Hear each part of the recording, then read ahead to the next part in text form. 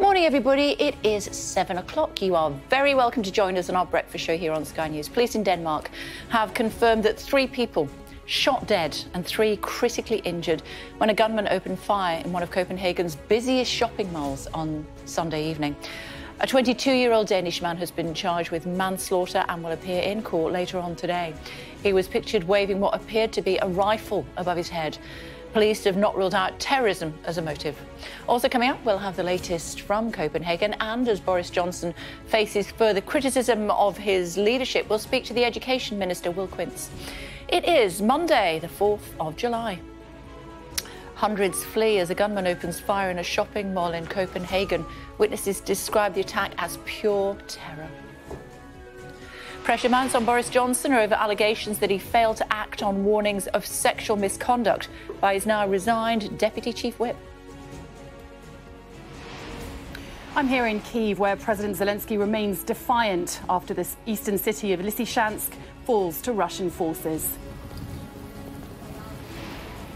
I'm on the outskirts of Sydney, where thousands of families have been forced to evacuate their homes after a month's worth of rain fell in just 2 days.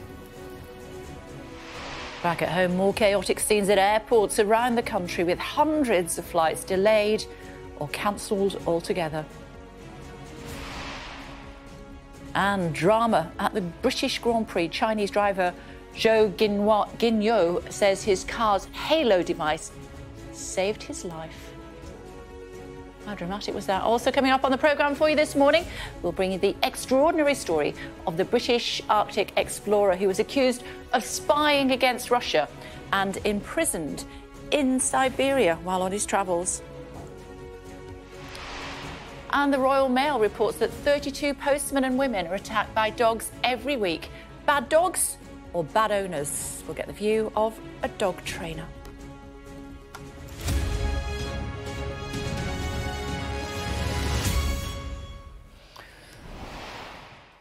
Morning, everybody. 3 people have been shot dead in one of Copenhagen's biggest shopping centres. Police say that a 22-year-old Danish man has been arrested and charged over what the country's Prime Minister described as a cruel attack.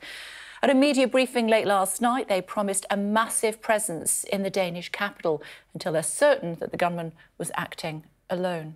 The attack happened at the Fields shopping centre near the centre of Copenhagen. Our Europe correspondent Siobhan Robbins reports.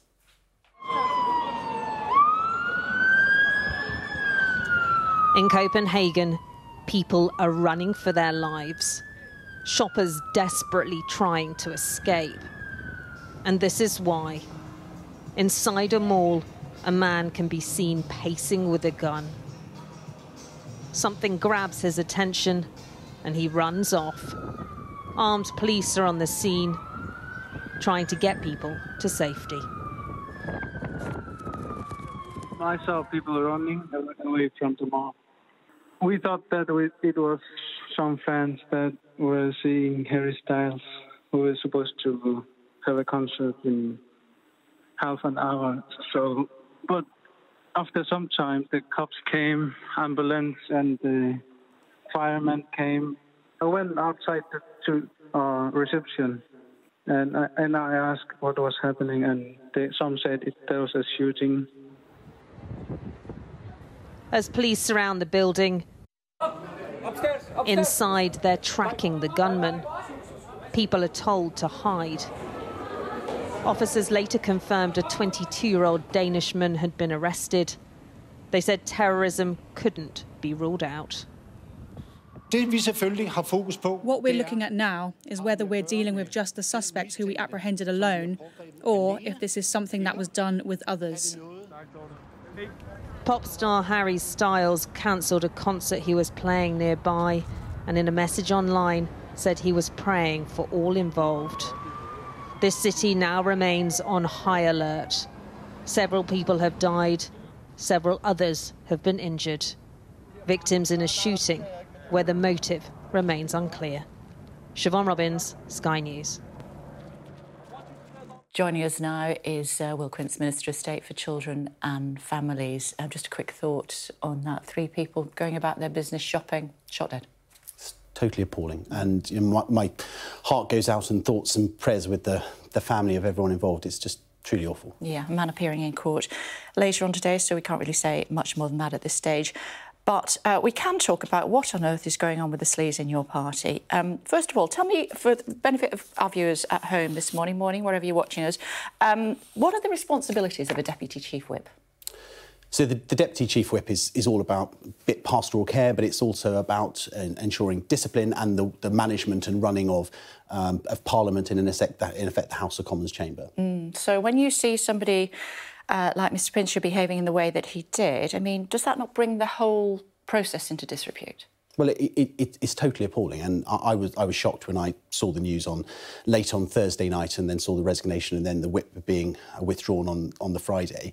And the reality is, Parliament is 650 MPs, and what I see day in day out is people working hard for their constituents and to try and make this country a better place for not just their constituents, but everyone, so children have better life chances than their parents. And there's no question that allegations of this nature, and of course we've got to have due process to follow, does huge damage to the reputation and trust in Parliament. And of course that hurts us all. So what do you do about it? Well, it's right that due process follows. The first thing is it's really important that people make complaints and call out behaviour that is, in this case, what appears to be totally unacceptable. If the allegation is serious, of course, I would encourage people to go to the police. They should also go to the parliamentary authorities, in particular if it happens on the parliamentary estate, because that's exactly the way, through a formal complaint process, that action can be taken, as it was in this case, with the Prime Minister and the Chief Whip taking the decision to withdraw the whip. I mean, it's charming to have you here today, not particularly well known to my viewers, but come back whenever you want. I'm reading in the paper this morning that junior ministers are being sent out to deal with the press and to talk to viewers back home because senior ministers just can't face defending people like the former Deputy Chief Whip. Well, I'm certainly not going to defend the former Deputy Chief Whip. The allegations are incredibly serious and I'm appalled by them. But that isn't the case today, because I was booked in 4 days ago, in fact 5 days ago I think it was, to talk about a very important childcare and early years announcement. We're going to come to that. But of course the actions, as are alleged, are indefensible. I don't think you'll see anybody come forward and say anything other than that. And given we've all heard the allegations and read about them over the weekend, do you think they're serious enough for the police to get involved? So I think that is a matter for the police, but I think it's important... Only if they're approached. Of course. And I think the key thing is that we create an environment where everybody feels that if they witness or if they are the victim of sexual assault or predatory behaviour of this nature in line with these allegations, that they feel able to go to the police and the authorities, because that's exactly how investigations can follow and due process take its course. One wonders why the Prime Minister gave him a job. Well, look, it's a fair question, and I anticipated that, and I spoke with Number 10 both yesterday and today, and I asked them firmly and clearly for an answer on this, and I've been given categorical assurance that the Prime Minister was not aware of any serious specific allegation with regards to the former Deputy Chief Whip. Seems that lots of people around the Prime Minister were, but the Prime Minister himself wasn't. So, look, all I can say is what I've heard, and that's that the Prime Minister wasn't aware of any specific allegation or complaint with regards to the former Deputy Chief Whip. And I think these cases are hard because, like any professional organisation, you can't act on rumour or gossip. And, as you know, in Westminster there is a lot of rumour or gossip. It's something I try to sort of stay clear of. But it's why it's also so important that where people do witness something which is clearly falling well below the standard behaviour, we should rightly expect from members of Parliament and those who work on the parliamentary estate that it's reported, and we encourage everybody to come forward, and whether that's the police or the parliamentary authorities, so action can be taken, like it was in this case with the Chief Whip and the Prime Minister the very next day withdrawing the whip. It took them 21 hours, though. Well, I don't think that's entirely fair, because I think the Deputy Chief Whip resigned the previous evening, and then the next day, I believe, a formal complaint was made, and it was on the basis of that complaint being made that the whip was then withdrawn. Do you think he should resign his seat? So that's not a matter for me. And I'm interested in your view. So we've got to let due process follow and follow its course. So I would encourage, the first thing is everybody and anybody who has witnessed or who has been the victim of behaviour that they believe to be below the standard expected, then they should report it. And then that's a matter for the police and the parliamentary authorities. The reason I ask is because I heard from the former MP for Tiverton and Honiton, who actually was forced to resign his seat. He feels it's double standards, and there's one rule for what happened with him, what he was watching on his phone in the chamber, and the alleged physical assaults that this guy's been up to. I think every case has to be taken on a case-by-case basis. Clearly, the behaviour there was unacceptable also. And do I think Neil Parish made the right decision? Yes, I do. Ultimately, it was his decision to resign his seat. In this case now, the whip's been withdrawn. There will be a formal investigation. And the key thing is, Kay, that as many people and anybody who has witnessed or had experience as a victim of any kind of sexual predatory behaviour comes forward and reports that.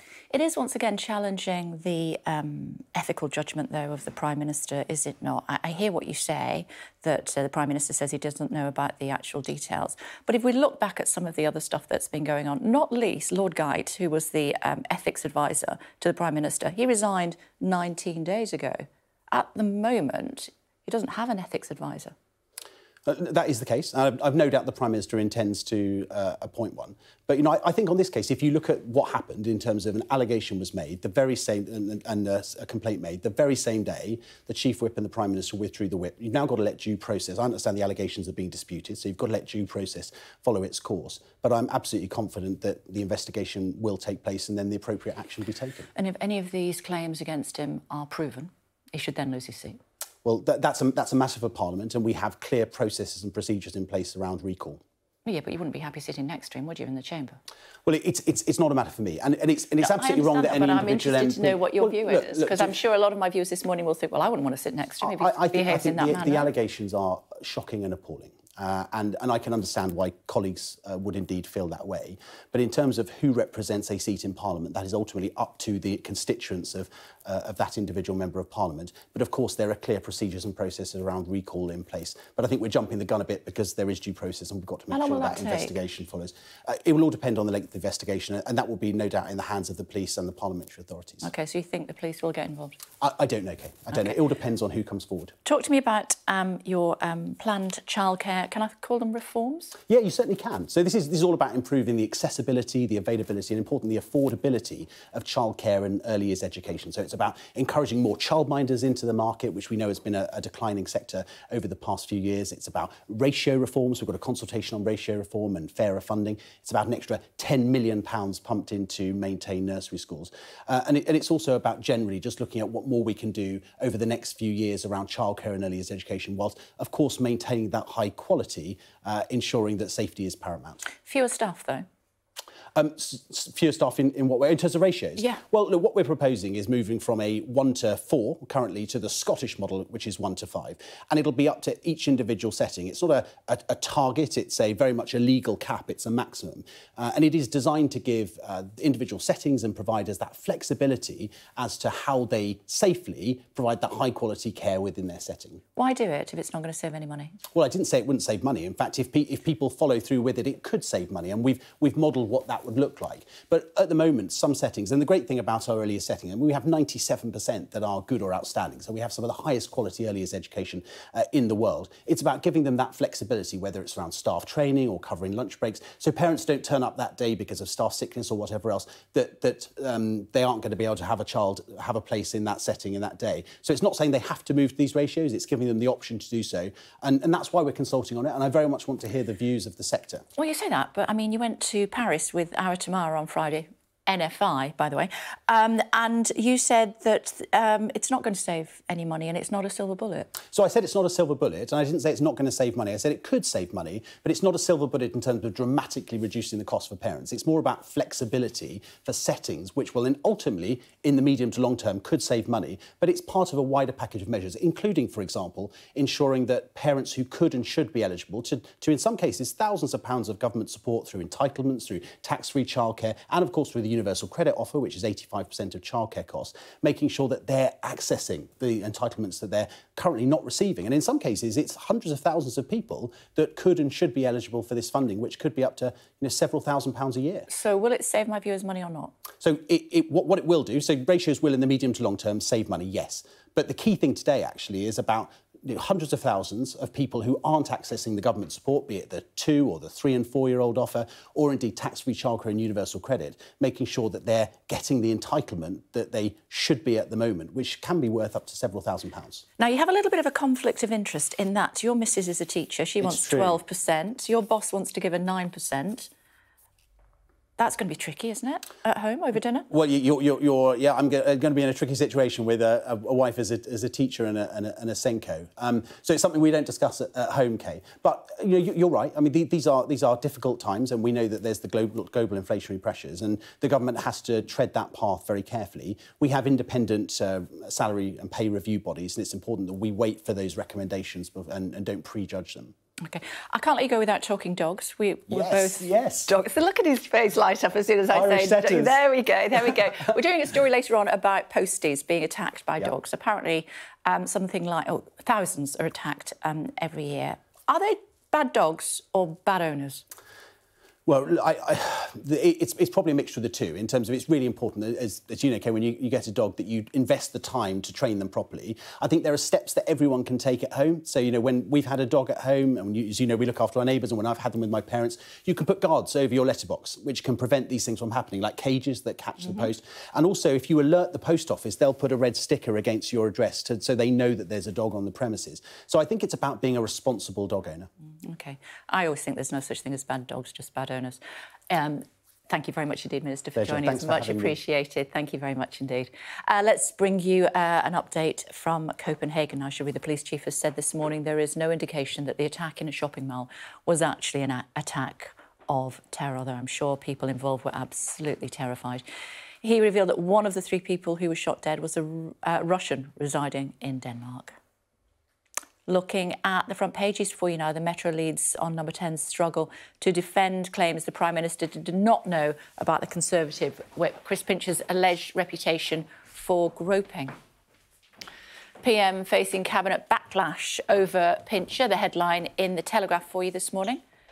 The Times claims the upset has revitalised plans to oust Boris Johnson. Austerity-driven cuts have left over 1.5 million children from single-parent families in poverty. That's according to research in The Guardian. The Daily Mail, meanwhile, says 22,000 crime suspects failed to turn up to court. That's in their exclusive on Monday. The Sun pictures the only Ways Essex star who was involved in a car crash in Turkey, which killed her boyfriend, Jake McLean. And happy scorch of July, says the Daily Star, as it predicts we could see temperatures of up to 36 degrees this coming week. Still to come on the programme for you this morning, as Russia claims victory in the strategically important Ukrainian city of Lysychansk. I'll be joined, I should say, by military expert Michael Clark to assess whether the war has now swung in Vladimir Putin's favour. Then joined by a criminal barrister as her colleagues prepare to go on strike for a second week. And in the next hour, we'll get more reaction to the latest scandal engulfing the Conservative Party with Shadow Cabinet Office Minister Jenny Chapman. The Ukrainian president has issued a defiant statement after Russian forces occupied the last remaining city in the eastern state of Luhansk. In his nightly address, he said his forces would reclaim all of the land lost to Russia. Lysychansk was the last remaining Ukrainian-held city in the eastern Luhansk region. It's captured by Russian forces will be seen as a landmark victory for Vladimir Putin in his attempts to take the entire Donbass region. Sally standing by for us in Kiev this morning. This is bad news, isn't it, for the Ukrainians? It certainly is, Kay. It's certainly a significant moment in this war, and I would say one that many expected in recent days.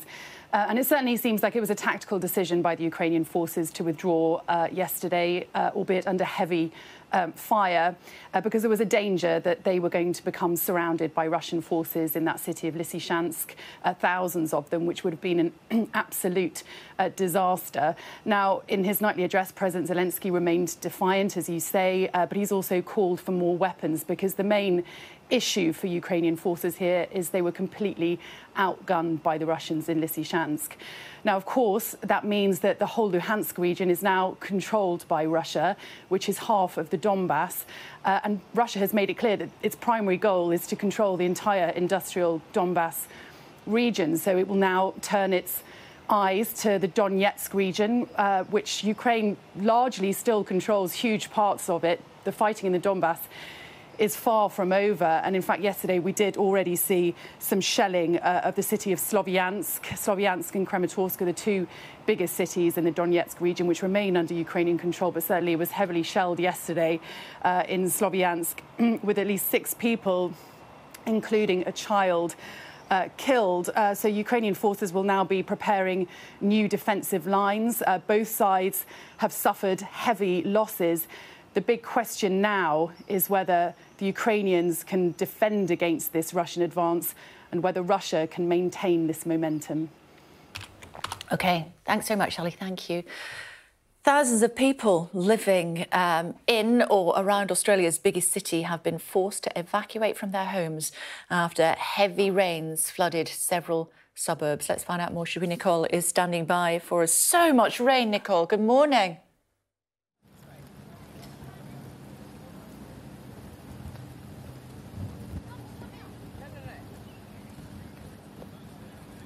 So we've had extraordinary rains here all around Sydney. I'm in the northwest of the city, but even manoeuvring around here has become very difficult. It's flooded fields and houses, businesses, cars underwater.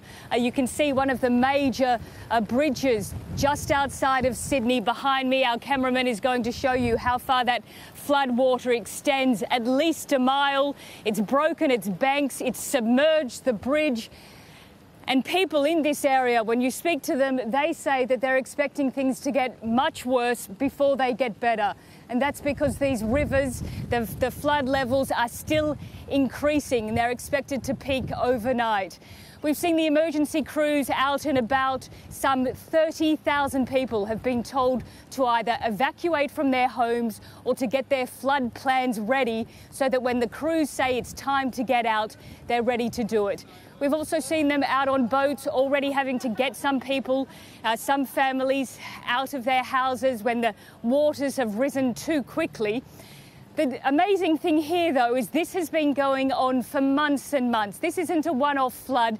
Some of these areas have had 3 or 4 floods just this year. So they're exhausted, they're tired. They say they clean up from one flood and then suddenly another flood arrives.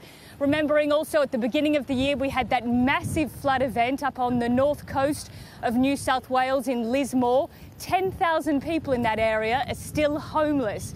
So everyone here is frustrated that the flooding is still continuing. They say that the state government and the federal government needs to come up with a plan to protect them. But they're living in low-lying, flood-prone areas. And right now, Australia is in the middle of a La Niña weather event. So that means that the entire east coast of Australia is being constantly hammered by these extreme weather events. Now, climate scientists are saying that this could continue for another couple of months over the winter and into the spring. So people are bracing for even more flood events.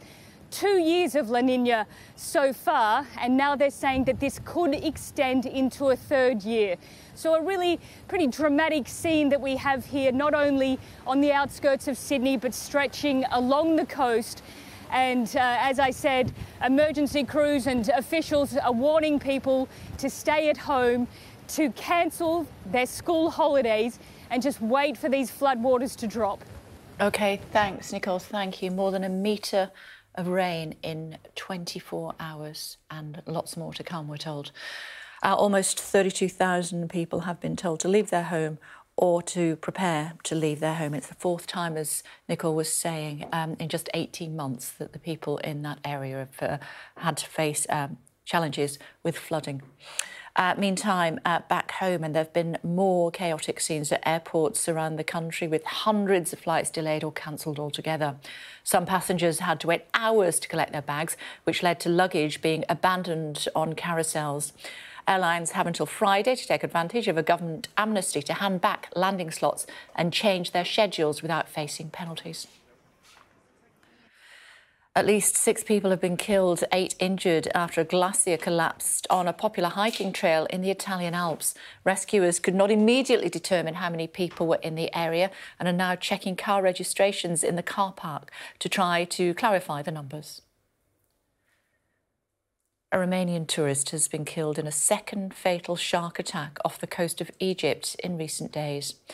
A 68-year-old Austrian woman died on Friday after reportedly being attacked by a mako shark while swimming in the Red Sea near the resort town of Hurghada. Formula One motor racing at Silverstone this weekend produced a couple of terrifying moments. Two big crashes within hours of each other. Experts said both could have been deadly, but for a life-saving bit of kit called a halo. Kamali reports. This is the heart-stopping moment that could have brought tragedy to Silverstone. His car flipped upside down. Formula One driver Zhou Guanyo is only saved from horrific injury, or worse, by a relatively new safety feature known as a halo. Introduced in 2018, the halo is a semicircular crossbar made of titanium and joined to the front of the car, encasing the driver's head. It can take the weight of a double-decker bus, but it's proven controversial. I think the traditionalists said, look, they're open cockpit cars. We don't like it because of the aesthetics, and the fans didn't like it because they couldn't see as much of the drivers, but it's just proved to be an absolute lifesaver. And yet, just hours before Guanyo's crash, this happened. The halo doing its job. That is a life saved unequivocally.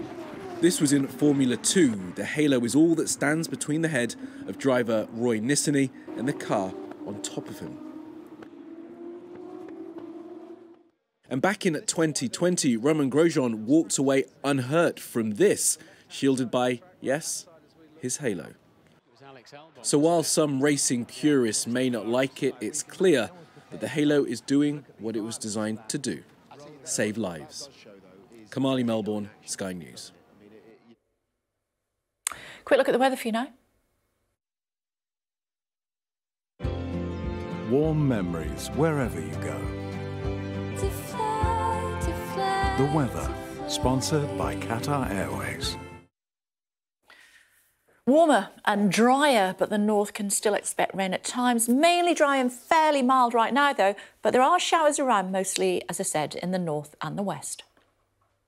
The weather, sponsored by Qatar Airways. A quick look at what's happening in Wimbledon. Cameron Norrie is the sole British player left in the singles at SW19, heading into the second week of the tournament. He is. Good lad. He reached the last 8 of a Grand Slam tournament for the first time after a straight sets win over the American Tommy Paul. Heather Watson's best ever run at Wimbledon came to an end after she lost to Germany's Jules Niemeyer, I should say. And looking at some of the other papers for you this morning, we have this picture in the Telegraph of a new species of water lily that's been discovered at Kew Gardens, and it's the largest ever to be recorded. Could have existed a million years ago. This particular species was only uncovered after it was grown from a packet of seeds donated by some Bolivian researchers. How cool is that? The Guardian. It was the return of the infamous soapbox races this weekend. Racers are tasked with creating their non-motorised vehicles that are both able to make it through the course whilst also being as wacky as possible. Winner judged on performance as well as inventiveness and appearance and whether or not they actually finish the race. Surprised we've not got moving pictures of that. We'll try and find you some. And finally, in the Express, it looks like someone didn't get their morning coffee captured on India's Ranthambore National Park. The picture shows a female tiger. There she is, Krishna, lashing out at her mate. There you go. Not sure whether she caused any problems or not. That's the Express for you. Still to come on the programme, we'll have more reaction as a strategically significant Ukrainian city falls to the Russians. That to come.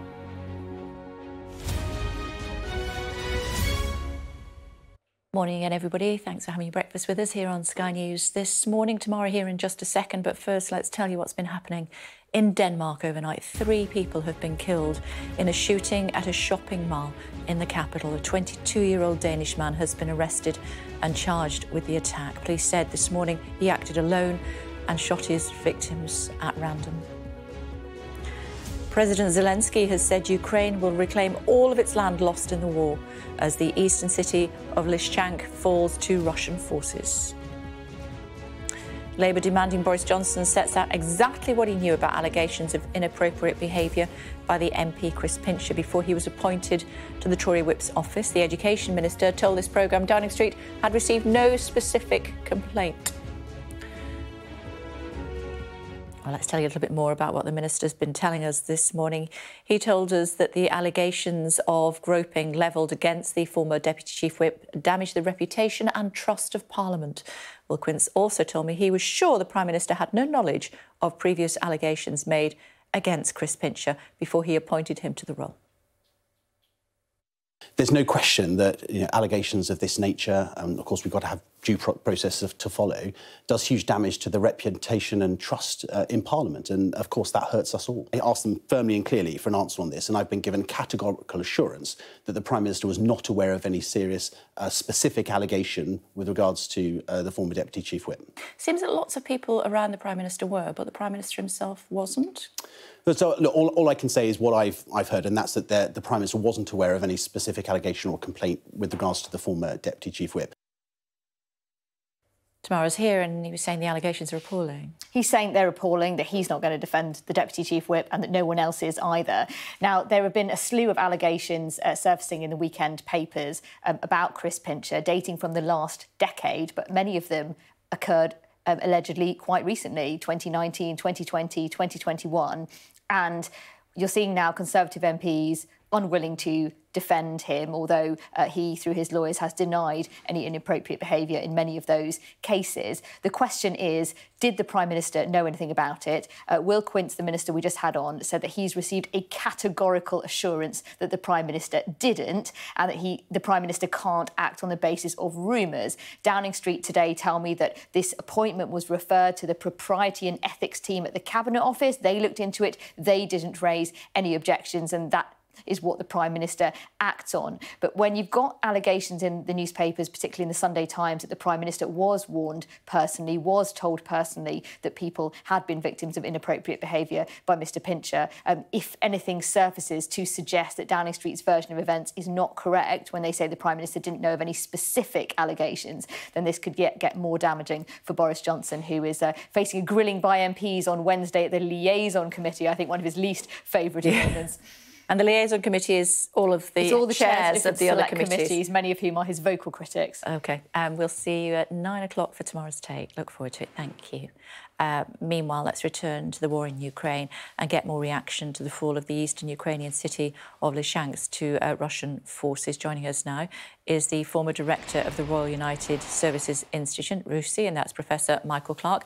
Hello, Professor. Thanks for joining us on the programme this morning. However you look at it, this is bad news for Ukraine. Well, it's fairly inevitable news. When Severodonetsk fell, which is the city on the other side of the river, Lysychansk was going to be the next point to defend. The Ukrainians had actually quite strong defensive positions in Lysychansk on the high ground overlooking the river. But the Russians actually, for once, were able to manoeuvre in ways they haven't been able to from the beginning of this war and get behind them. And so last week, there was a news blackout in Kiev for a few days, and we all thought that's probably because they were withdrawing, and they were. So they haven't, in a sense, been beaten in Lysychansk, but they've withdrawn from it because they couldn't allow themselves to be surrounded. So, yes, it's a loss, but the Ukrainians certainly are not losing too many troops now because they've withdrawn in good order. It's been a fighting withdrawal, and now they seem to be out, and they'll be moving back westwards, I suspect, towards Slavyansk, Kramatorsk, which is the next strong point that they will want to defend. Is it now also, though, inevitable that at least for now they will lose the whole of the Donbass region? No, they've certainly lost Luhansk, which is the smaller of the two oblasts, the two regions that make up the whole Donbass. So that's gone for now. The bigger one is Donetsk, and the Russians or Russian forces occupy about half of Donetsk. They occupy the eastern half, but not the western half. And they won't get the whole of Donetsk until they take Slavyansk and Kramatorsk, which will be quite a struggle for them. So, yes, this is a victory for Russia. This is the most significant advance and victory they've had since March the 25th, I think it was, when they announced that they were making the Donbass their main line of offensive. But they have said they want the whole of the Donbass. And they don't get that until they take Slavyansk and particularly Kramatorsk. What about Snake Island? Now, we remember Snake Island from the very beginning of this war, don't we? When one of the young sailors stood up to the Russians who were telling him and others to surrender. Why have the Russians given back Snake Island? Or it certainly appears that that's what they've done. Yeah, well, they've just abandoned it because the position there was untenable. They were establishing air defence assets on Snake Island to give them control of the airspace above it, and also, by implication, also the sea lanes in and out of Odessa. But it was just within artillery range of these new guns that the Ukrainians have got, almost certainly the French Caesar guns, the 155mm ones, with a special shell, which gives it a little bit of extra range. It was just within artillery range. And although the Russians had air defense and missile defense, there's no defense against artillery shells. They're too small and they travel too quickly. And so the Ukrainians just bombarded them with artillery on Snake Island to the point where the Russians simply couldn't stay. And they left last week. They left one of their air defense missile batteries and one of their radars intact, which they shouldn't have done. The following day, they tried to bomb it, to bomb their own facility so the Ukrainians couldn't use it. And they dropped 4 bombs and missed with 3 of them, hit with 1 of them. 3 fell in the sea, 1 of them fell on the island. It's not clear whether that facility is still operational, whether they did hit what they were aiming at on the island. The Ukrainians probably won't occupy the island in any force because anyone on Snake Island is vulnerable to some sort of attack. But certainly the Russians now don't have it, so it makes Odessa that little bit safer. How is Ukraine and the West going to get this grain out of the country? The silos are full. They're about to start bringing in the grain again, and there's nowhere to put it.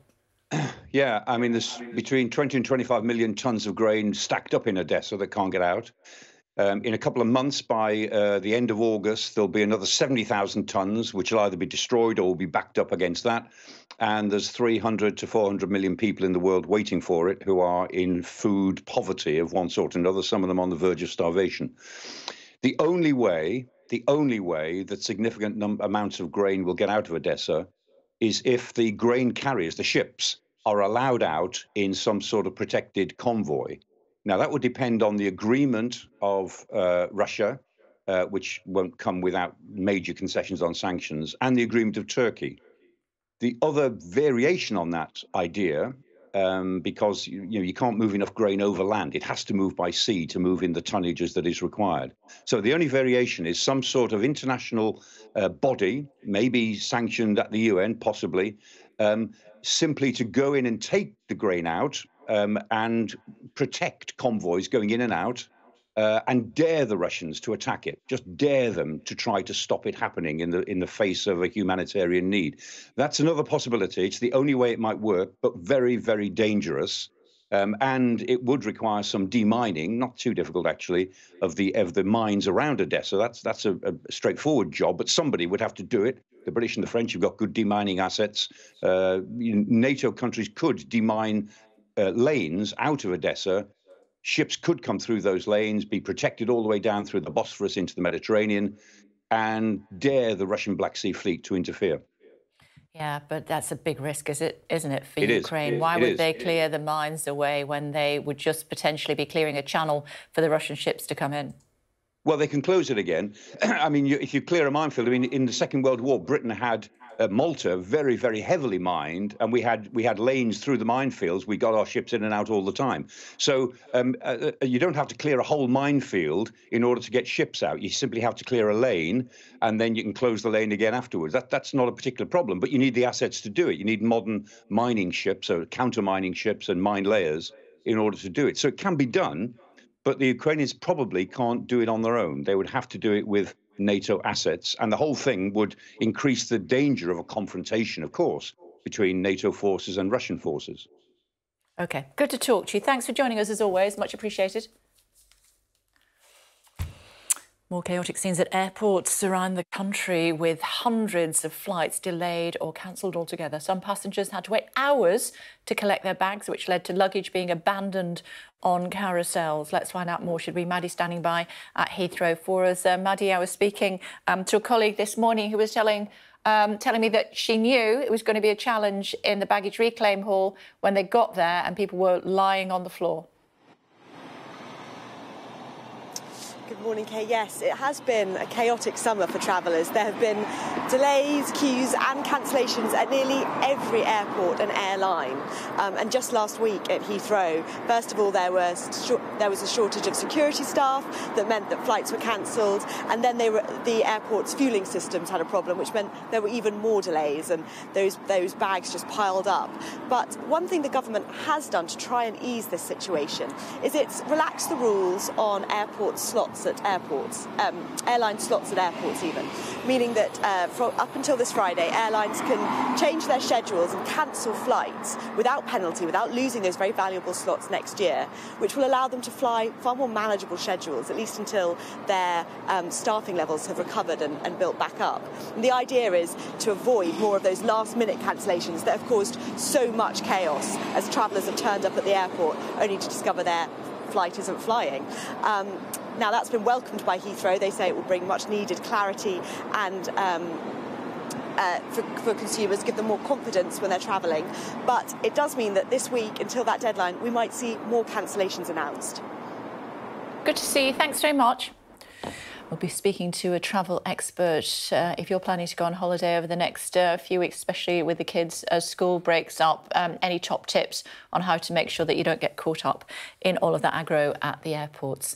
Meantime, with reports of continued industrial action across a number of sectors in the UK, there are warnings that Britain could be heading towards a summer of discontent. Barristers are set to continue their strike into a second week, with gatherings of lawyers expected at courts around the country. Joining us now is Kirsty Brimelow, who is a criminal barrister. Hi, Kirsty. Thanks for joining us on the programme this morning. The government say they're offering you 15%. You're not having any more.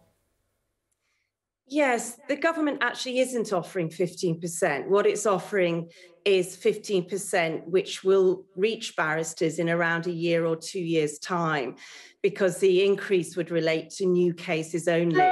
Obviously, currently we have a backlog of about 58,000 cases. And so the concern of the criminal bar, and one of the reasons why the criminal barristers are taking this action, is because there just simply are unlikely to be sufficient barristers left in 2 years' time. We've seen a quarter of junior barristers stop practicing in criminal law over the past 5 years. And obviously legal aid, as has been widely reported, has been slashed by 40% since 2016. And so the 15% doesn't go anywhere near to reverse some of those cuts. It also doesn't address the 23% collapse in barristers' earnings during the pandemic. I would add that the money is there. The government saved £240 million on legal aid during the pandemic, and it's also profited since 2010 by selling off the courts and reducing judges' sitting days. It's profited in over £200 million since then. And that actually is one of the reasons why we've hit such a crisis that we are now in. There was an independent review which was published back in 2021, where the independent review, which had been commissioned by the government, set out that the system is in crisis and that there needed to be an immediate increase of a minimum of 15% annually. And obviously we'll be trotting on to around a year's time since that report, and the proposal by the government will come into play in another 2 years. OK, but you've stopped taking legal aid cases now, haven't you, as an industry? Yes, so the ballot, which concluded on the 20th of June, has decided that members will not take further legal aid cases, nor cover cases of their colleagues, and also be taking days of action during this month. But how does that help the backlog? It doesn't help the backlog, unfortunately. It's a short-term attempt at pressurising to have a long-term effect. The system's in crisis, and we have been trying to communicate really since the autumn, since the publication of the independent review, which supported what criminal barristers already know, but it's fallen on deaf ears. And so barristers have been driven to take this measure. And how long are you going to go on strike for? Well, currently, we are taking action this week for 3 days. So today, tomorrow, and Wednesday, and then it'll be 4 days next week, 5 days the week after, and then alternate weeks thereafter. Good to talk to you. Thanks for taking the time to join us on the programme this morning. Thank you. Thank you. Police in Ohio have released body cam footage showing the moment a man was shot dead after he fled from officers. Police fired around 90 rounds at him. Here's Joe Pike. More than 60 gunshot wounds were found on Jaylen Walker's body.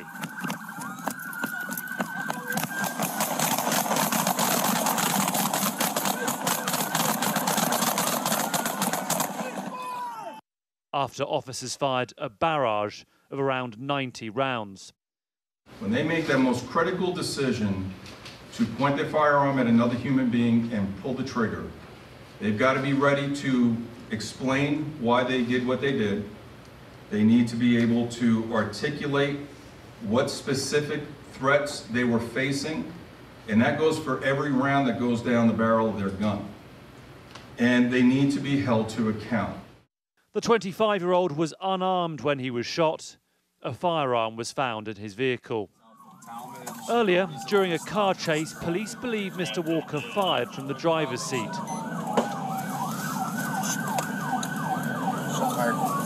A casing was found close by. He later fled his vehicle wearing a ski mask. Police tried to stop him with tasers, then moved on to firearms.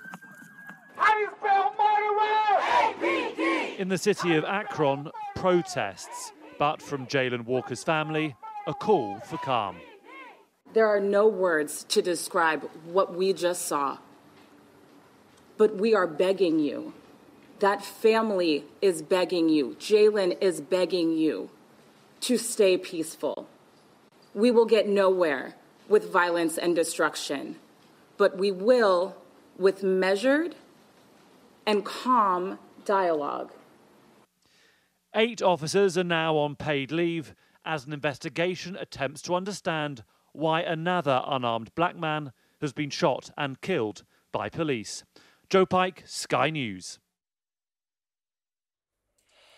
At home now, and yesterday's British Grand Prix at Silverstone will no doubt be remembered as one of the races of the Formula One season and will serve as a timely reminder of how advancements in the sport's technology can save lives. Alfa Romeo driver Zhou Guanyo did not suffer serious injuries despite being involved in that first lap crash that saw his car flip multiple times before skidding upside down across the gravel on the Halo device, which has been the subject of much discussion since it was introduced in 2018. Last year, Lewis Hamilton credited the Halo for saving him after he was involved in a crash at the Italian Grand Prix with rival Max Verstappen and many other occasions as well. Joined now by Tony Jardine, who is member of the British Racing Drivers Club. Hi, it's good to see you. And let's not forget the catch fence as well, which really saved a lot of those spectators. Yes, it did indeed. And that wasn't mentioned too much, that debris fencing there. Having watched some of the footage from some of the spectators on their iPhones, it was frightening. There will be investigations as to why, when the car went through the gravel trap, it actually flipped over the tyre wall. That flipped it up into the air and into the debris fence, which was the final amount of the crash. But also on here, Kate, you'll notice when going upside down, the roll hoop behind the driver's head has actually sheared off, putting even more pressure on the Halo to ensure that he survived.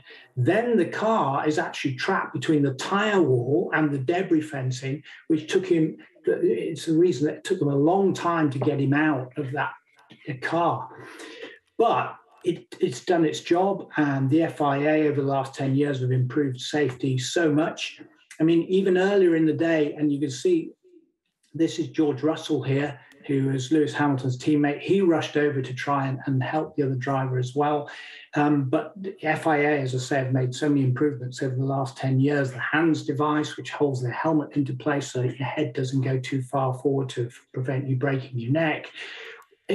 Essentially, around the driver, it's like a safety cocoon. And you think there's about 40 G going into the energy. And there's the shot from the spectators there. They're ducking out of the way and the debris didn't come through on them. Also to point out, Romain Grosjean last year in Bahrain had the most horrendous accident when the car went through the Armco barrier.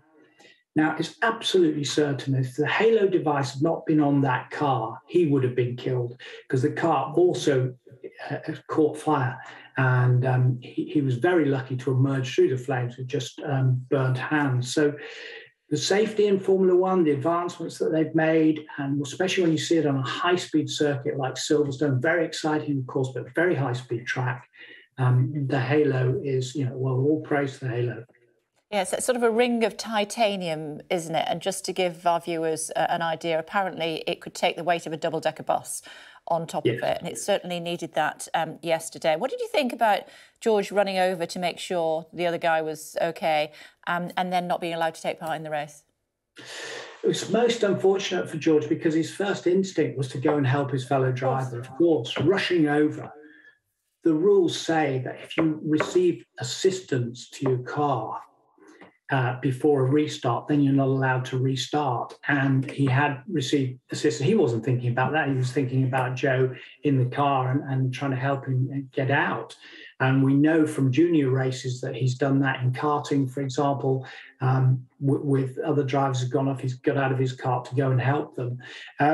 It's a shame because it turns out that George's car only had a left rear puncture. It looked like the suspension was damaged to me. But that's a huge, huge impact. In previous times, if you go back to 2012, when Fernando Alonso, who was in this race, had a big crash at Spa at the opening lap, and one of the cars went, in fact, it was Romain Grosjean, went over his head and scraped the top of his crash helmet. Yeah. I mean, he escaped death by millimeters. That was another reason, together with the death of Jules Bianchi in 2014 in Japan with head injuries, why they developed this safety system, the Halo. And I know that you were saying it was slightly controversial at the beginning because when it was introduced, a lot of the aficionados thought it's ugly. The fans didn't like it because they couldn't see the drivers, they couldn't see their helmet properly.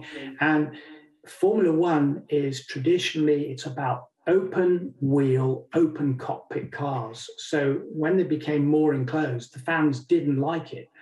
But since that time of introduction in 2018, it's proved its worth over and over again as an absolute lifesaver.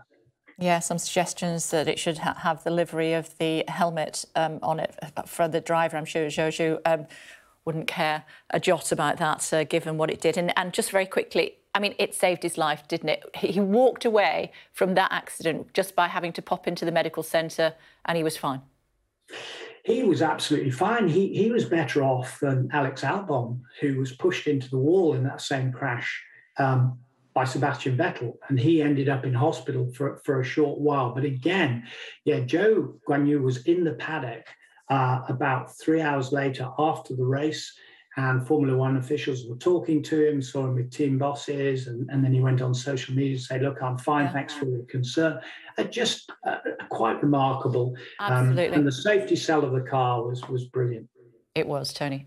It was a great race, but thank goodness everybody was safe.